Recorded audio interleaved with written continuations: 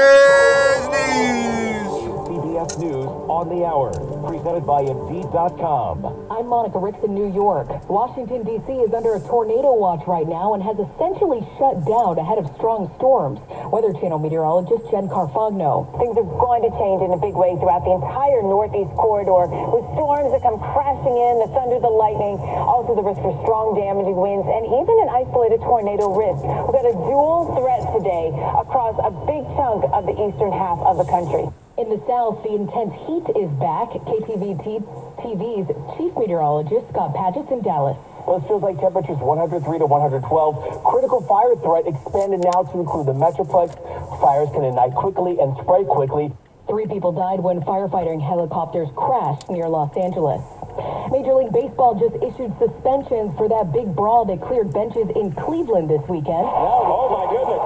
Here come the benches. Off we go. That play-by-play on NBC Sports Chicago. White Sox shortstop Tim Anderson has been benched now for 6 games.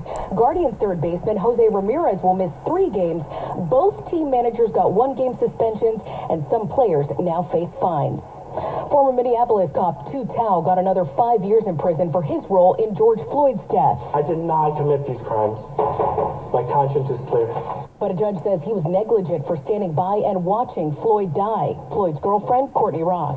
I had a particular disdain for Tu Tao, that he wasn't claiming any responsibility for the way he spoke to the crowd that day and stopped anyone from helping Floyd. Former President Trump's attorneys have another hour to respond to a request for a protective order limiting Trump on what he can say about his latest indictment. Here's CBS's Nicole Killian. They want to be careful about the type of information that is shared with the former president and his legal team. They don't want that improperly disseminated, and they're concerned based on some of these posts that the former president has made, posting something to the effect of, "They're coming after me, so I'm going to come after you." Trump's also been touting those indictments as accomplishments.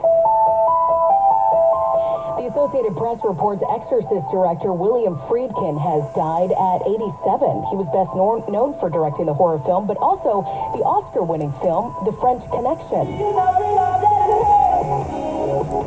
And we are standing by for Tory Lane's sentencing in L.A., where he faces more than a decade in prison for shooting Megan Thee Stallion in the foot back in 2020. The rapper was convicted in December of 3 felonies, including assault. He's been in jail ever since. This is CBS News. Well, that's today's news. Today's news. I didn't hear any good news, did you? I didn't think so. I guess it's all about perspective. The glass is half full. Well, as always, I'd like to thank you again for coming along with me on these Dash Cam News adventures. You know the drill. Peace, love, and all that hippie jazz. Bye-bye, everybody. It's 99 degrees.